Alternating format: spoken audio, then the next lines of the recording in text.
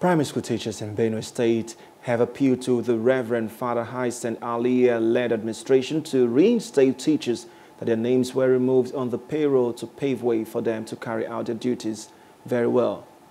State Chairman, Nigerian Union of Teachers NUT, Comrade Levy Akuma made this known recently at a union secretariat in Makurdi as Benue teachers joined their counterparts worldwide to celebrate the 2023 World Teachers' Day.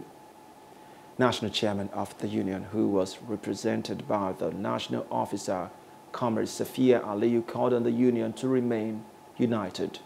We are encouraging the government to give teachers their best. By so doing, teachers will also give the government their best.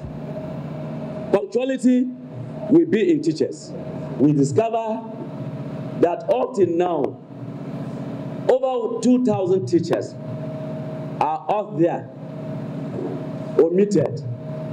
We want government to reinstate those people on the payroll. It's only a plea that we can give to the government. I am sincerely encouraging you teachers to give your best to the government.